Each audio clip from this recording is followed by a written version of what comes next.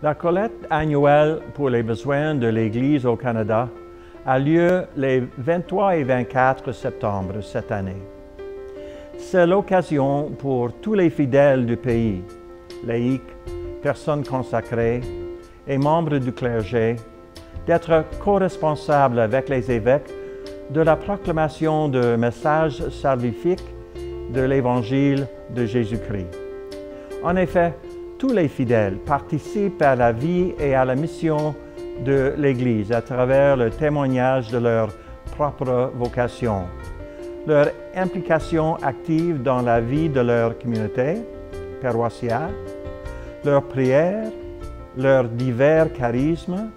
leur appui moral et le don de leur temps et leur talent.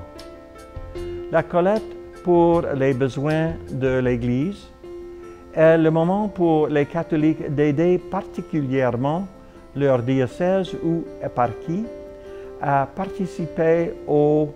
assemblées épiscopales régionales et à la Conférence des évêques catholiques du Canada. Tout montant supplémentaire recueilli est utilisé par le diocèse ou l'éparchie pour ses propres activités et programmes pastoraux. Les évêques du Canada se réunissent en 4 assemblées régionales: Atlantique, Québec, Ontario et l'Ouest,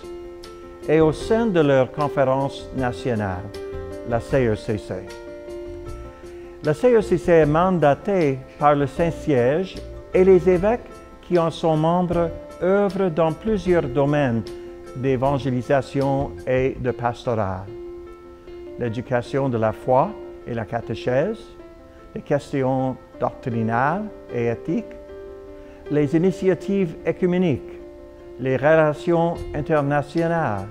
les dialogues interreligieux, les ressources liturgiques, les relations avec les peuples autochtones, les questions de justice sociale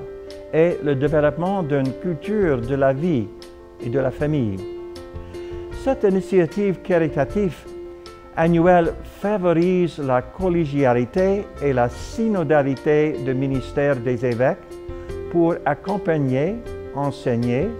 guider, sanctifier et fournir le soin pastoral à tous les enfants de Dieu, disciples de Christ, dans notre pays.